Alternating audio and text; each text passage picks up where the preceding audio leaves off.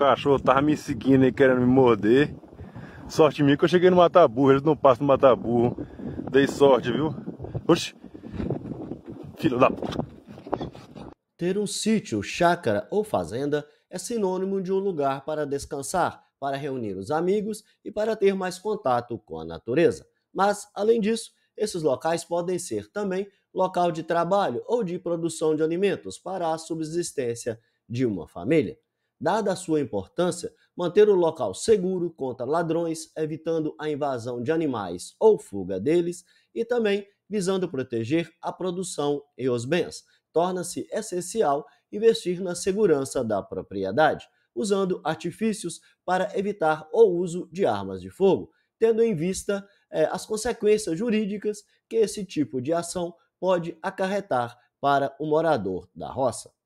Algumas medidas podem ser tomadas para proteger o ambiente rural, como cercas e cancelas, iluminação próxima a currais, galinheiros e nas habitações da propriedade, o uso de dispositivos eletrônicos como câmeras e alarmes, e, por último, criar animais, que são verdadeiros defensores e protetores de sítios e chácaras, principalmente no quesito de dar o alerta para a presença de pessoas intrusas ou animais indesejáveis, como cobras ou predadores. Saiba agora os 5 principais animais que você deve criar em sua propriedade rural para aumentar a segurança do local. Os porcos são um dos melhores animais para afastar cobras. Se uma serpente tiver o azar de entrar em um chiqueiro, eles provavelmente ficarão agitados e tentarão matá-la o mais rápido possível.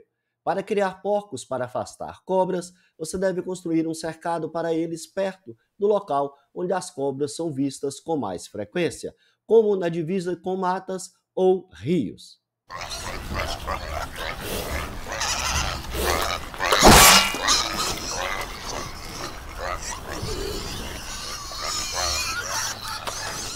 Você sabia que, além de limpar o seu quintal de insetos rastejantes perigosos, como aranhas e escorpiões, a galinha d'Angola e a galinha caipira também têm um excelente sistema para proteger a sua propriedade de cobras. Ao avistar uma cobra, as galinhas d'Angola formam um círculo ao redor dela para impedir o seu avanço e começam a gritar desesperadamente para avisar as pessoas da presença do animal.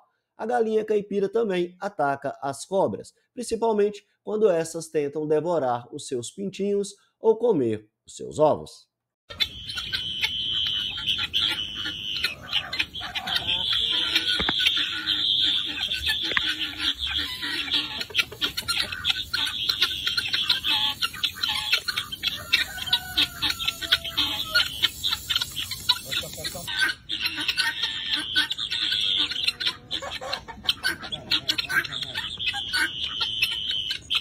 Os felinos, incluindo os gatos domésticos, podem ser muito eficazes para afastar as cobras, insetos e pequenos predadores. Os gatos selvagens ou de ruas e até mesmo aqueles que passam tempo no quintal irão vagar ao redor da área de sua propriedade à procura de presas.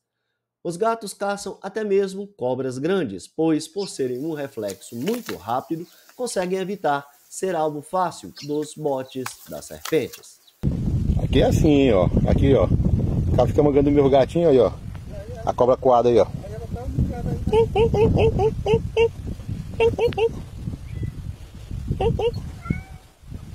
Aí, ó. E assim, aí, ó. Aí. Bora, gatinho. Pega, gatinho. Pega, gatinho. Aqui a briga tá feia.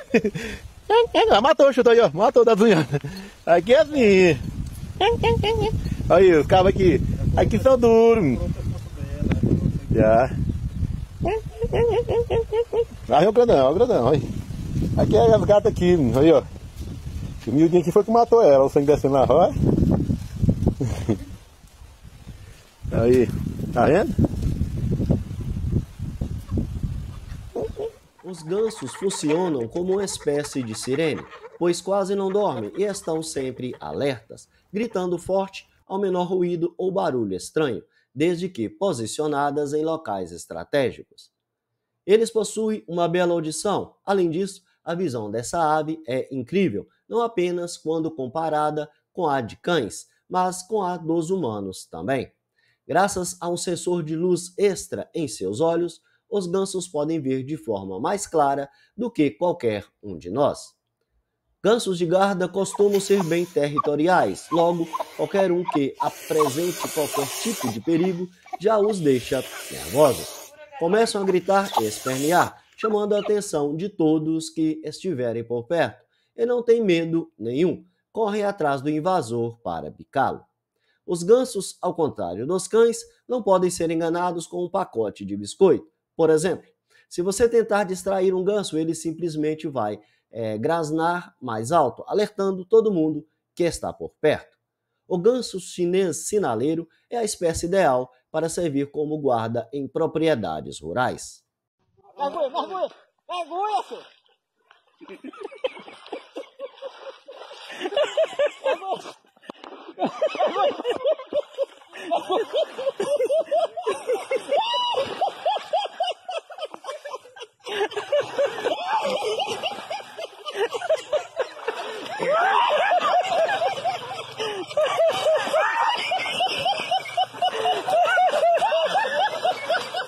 Para quem possui propriedades como sítios e chácaras, cães de guarda são importantes para manter a segurança e afastar possíveis riscos, pois denunciam quando há alguém estranho e também atacam quando alguém alheio do sítio ou animais invadem a propriedade.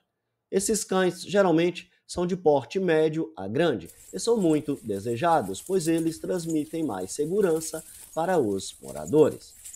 Veja agora as raças mais indicadas para a defesa de sítios, chácaras ou fazendas.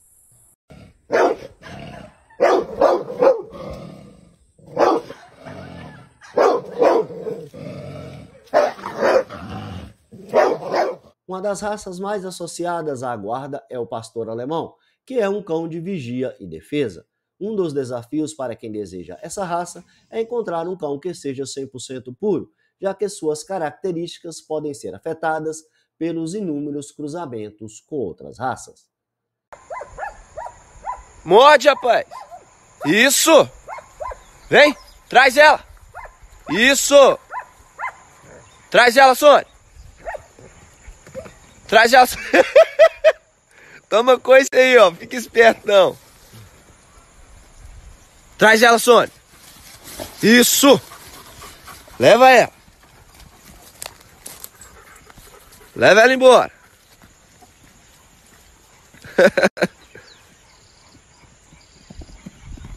Ó! Aô, trem quente! O fila brasileiro é outro exemplo de um ótimo cão de guarda. É muito obediente e corajoso. Deve ser treinado, pois possui tendência ao mau comportamento em grupo e, por isso, necessita ser adestrado para se obter uma convivência mais harmoniosa com outros animais.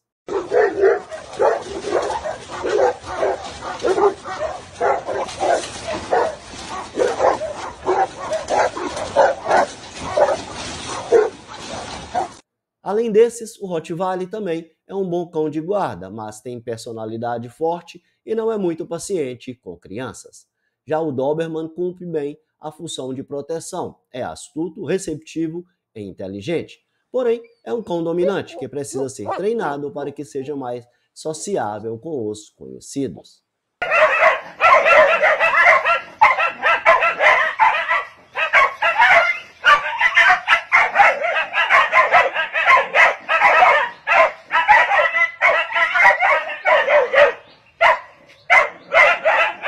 Em locais rurais, há maior incidência de cães sem raça definida, os famosos vira-latas.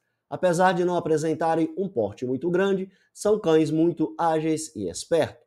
Por serem muito protetores e inteligentes, com auxílio de um adestramento, podem se tornar ótimos cães de guarda. Mostrei neste vídeo dicas importantes para a segurança da propriedade rural e, principalmente, as 5 raças de cachorro mais indicadas para a guarda e proteção de sua casa na roça. Obrigado por assistir e até a próxima! Quem for à mata hoje, se alegre e fique contente, que a noite tá muito linda, tá bela e tá excelente. Eu desejo boa sorte a todos.